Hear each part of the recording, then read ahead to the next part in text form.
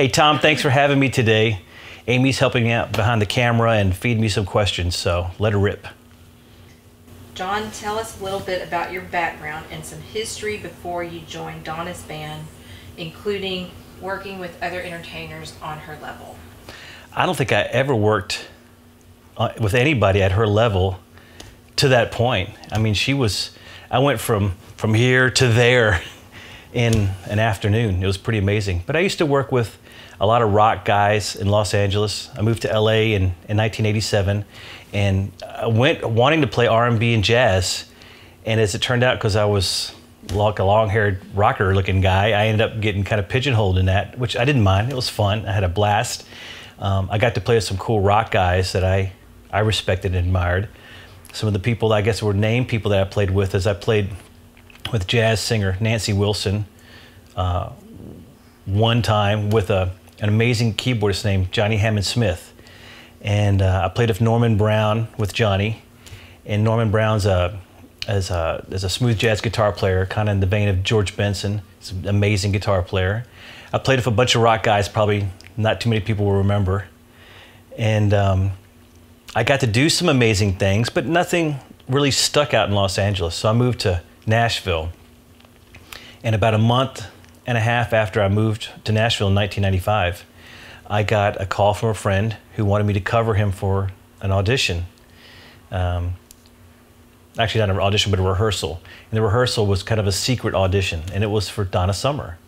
And I kind of went with the attitude that it wasn't going to happen, and this was a big joke, and I don't even know why they asked me. And in the end, I got offered the job that day. And a week later, we were in rehearsals, and probably a few weeks after that afternoon, I was in Sao Paulo, Brazil, getting ready for almost a 2-week run in Brazil after a show in Florida.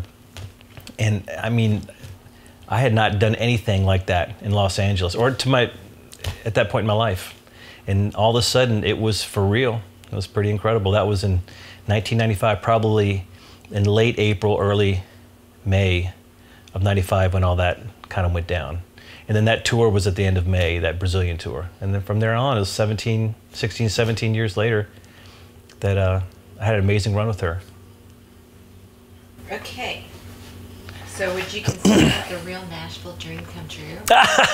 You know, it's funny. They call that a Nashville dream, but I mean, it didn't really work out that way. I mean, it wasn't country music, but it was a dream come true. I mean, I moved to Los Angeles to play music full time. That was going to be my job. And I didn't really acquire that. It was 8 years of just constant struggle from the day I got there to literally to the day I left. To the point in the last 6 months I lived there, I quit playing bass just out of sheer frustration. And all my friends from Virginia, where I'm from, had all moved to Nashville, and they were doing great. They were touring and playing in Los Angeles, and I wasn't. And I just knew something was wrong, and all of them said, come to Nashville. So I had a ready-made network that was embracing me and want me to be there with them. And I did. I just loaded up the car, said goodbye, and moved to Nashville. And I guess then, yeah, in a sense, the Nashville dream came true. It just wasn't with Garth Brooks or a country artist. It was with Donna Summer. Question number 2. I know you were Donna's bass player in the band. The band was awesome and always kept the crowds on their feet. Some of us feel we know each and every one of you, and we would tailgate and go to as many shows and travel as long as we had to attend. How did you get involved with being so honored at Donna's band? I think you just explained. I think we covered that one. You're good. It was a really strange set of cool circumstances. A dear friend of mine that's passed away now was actually her bass player, and he left the band, and that opened up a hole for a new bass player to come in. And it was completely, I was literally sitting on the couch watching TV, and an hour and a half, 2 hours later, I was at rehearsal. It's pretty nutty.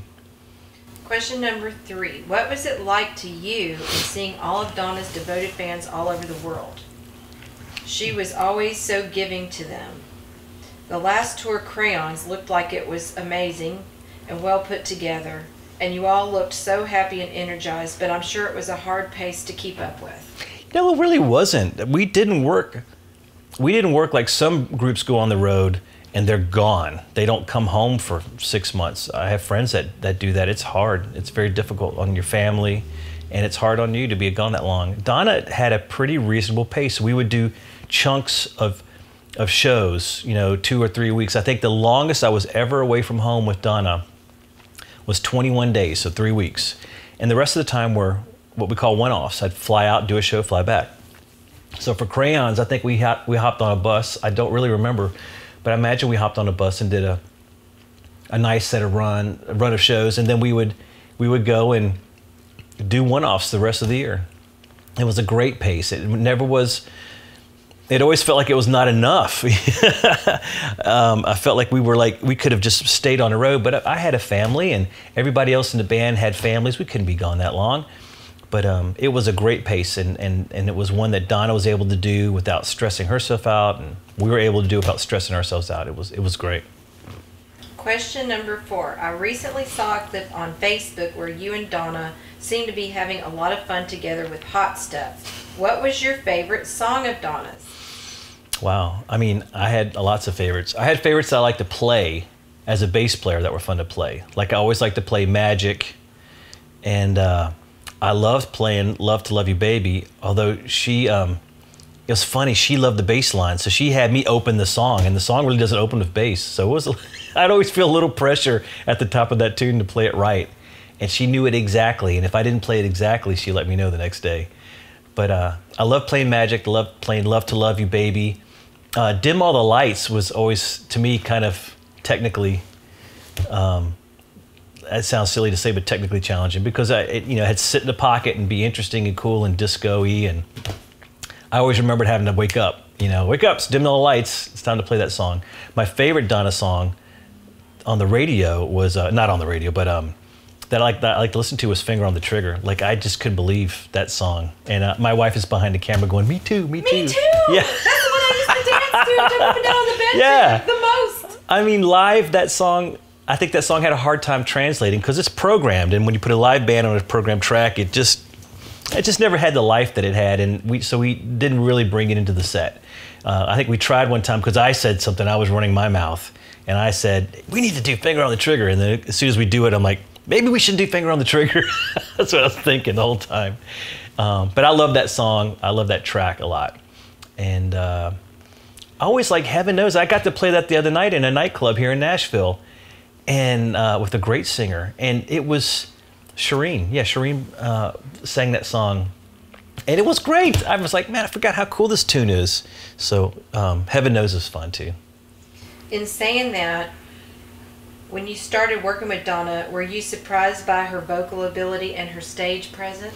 Well, yeah, I was. The woman had pipes like nobody, and it was amazing. She'd hold the mic out. It drove the sound man crazy, I know, but she would hold her mic out like this and sing, and she had serious pipes. I never heard her have a bad night. I heard nights when she maybe wasn't feeling well from travel and stuff, but she would go out there and deliver, and it was really remarkable to see her have that consistency, and that's something that you don't see often. And I saw it with her. It was amazing. And she expected that consistency of us, and if she felt like we weren't delivering that, whether we felt like it or not, if she didn't, again, she'd let us know, and the next night we'd have to step things up. But yeah, she's an incredible singer. I watched her sing on more than one occasion with her and just a piano, and at sound checks, just amazing. Refreshment. For your enjoyment, there's hot, fresh popcorn, tempting, delicious hot dogs, and so many kinds of ice cream. Tom said he had a chance to stay in Nashville a few years ago and visited Donna's home, her gravesite, and hung out with Mimi and Rick and the kids. And it was so nice to see the city and hang with them. And they're so down to earth. Do you see them or Bruce much since Donna's passing? Well, Bruce moved to Los Angeles after Donna passed away, so I haven't really been able to catch up to him other than a few texts here and there. And I got to spend some time with Amanda and Abner, when they were recording one of the Johnny Swim records, and that was a blast. Brooklyn, I think, is out in Vancouver, and I have not seen her since her mama passed, but I would love to see all of them again. And Mimi's here in Nashville, but you know, she's mom, Rick's working, our lives are all busy, and that's no excuse. So hopefully I can call up Rick and we can go get a beer or something and hang out. But they're great people, and they are down to earth. They are who they seem to be. They're great, wonderful people. And Donna as a mother and Bruce as a father did a fantastic job with those kids. Donna had many nicknames for her band members. Did you have one? I don't think so. She would call me Billings. And what did she call me? Oh, she was the one, I think, who started the Bill Johnnings thing. Sometimes her dyslexia got the better of her. And I think she called me... I think she introduced me or something as Bill Johnnings, not John Billings. And that kind of stuck between the band. I think they were calling me Bill Johnnings a little bit, just messing with me. And Randy, she used to call Randy the Candy Man. I never really understood, except for the fact that it rhymes with Randy, why it was the Candy Man. But, and then Michael Hanna, the older musical director, used to be, I think he was Big Bird, because he was tall and lanky, and he always kind of did his head when he walked. So she called him Big Bird. But we all called him Big Bird. Even Michael referred to himself that way. But I think that was it. I think that was all the nicknames that I could remember. The band was so tight, and it seemed watching some live performances, Donna had some of her hand signals to the band when performing.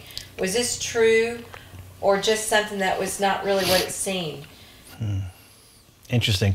The hand gestures were, you'd see her do her thumb, like you'll see her, she'd hold her thumb out and she'd shake it and move it out to the right or to the left. And those hand signals, sometimes she'd move her thumb up or whatever, those were for the monitor man, because the monitor man was mixing her in-ear monitors while she was performing. So sometimes she wanted more reverb, or she wanted it to be louder, or she wanted changes made on the fly during the performance. So you might see her hold her mic up and the other hand's going out like this. And that was really for the monitor guy more than for us. Typically, once the show started, there weren't any changes. And if there was an audible, it was usually in a set list. And she'd walk over to the musical director, or sometimes she'd walk over to me and go, skip to the next song. And the later part of when we were all on in-ear monitors, the later part of my time with her, I had a microphone next to me with a button on stage, like a pedal button, and I would step on it, and when I spoke into the microphone, everybody on stage could hear what I was saying. And the button was so that the microphone wasn't on constantly. And I would try to translate whatever it is she said to me to everybody else, and we'd change songs and move along. Being in this kind of band, it seems like tensions and stress would be abundant. All of you seem to handle it so well and get along famously.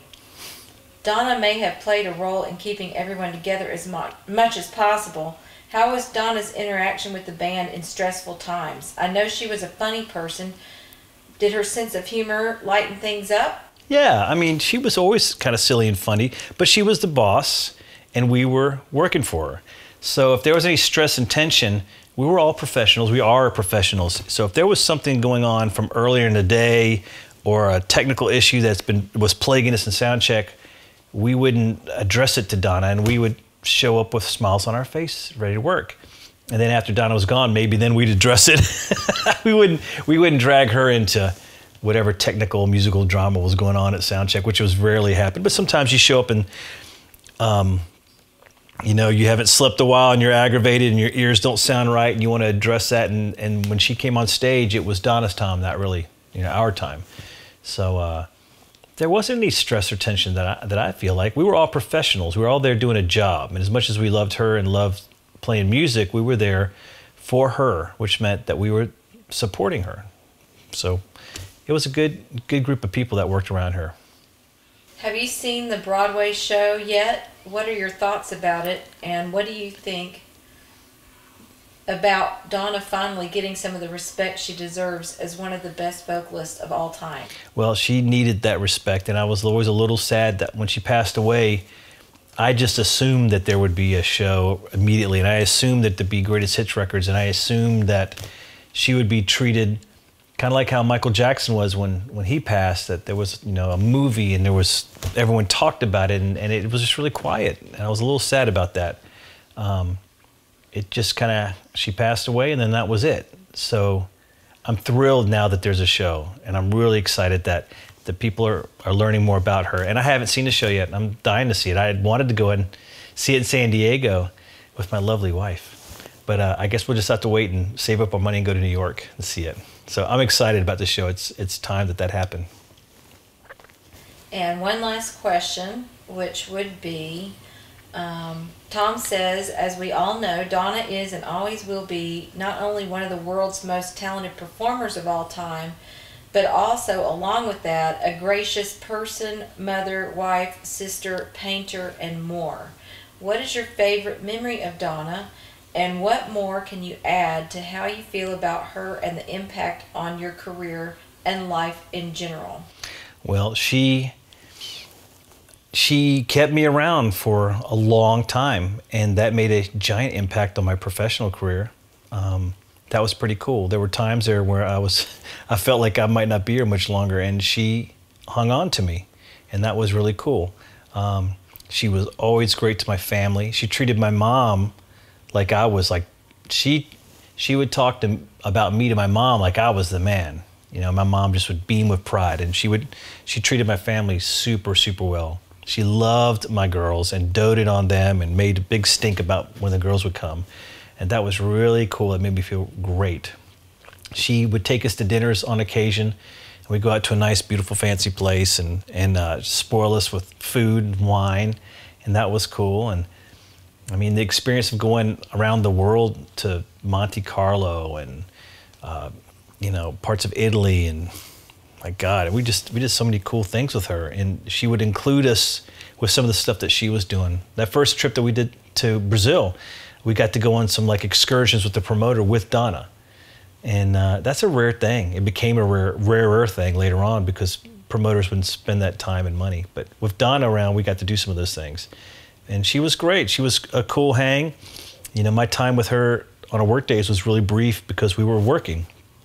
But she'd come over and ask about the family and how's everybody doing and how old are the kids, and that made my day. That's all I want to talk about as the kids anyway. Okay, so this is not on the script, Tom, but I'm going to ask one more question. We're going off script, huh? Okay. Off script now. Okay, so do you have any funny stories that you just want to share? Just maybe one funny story.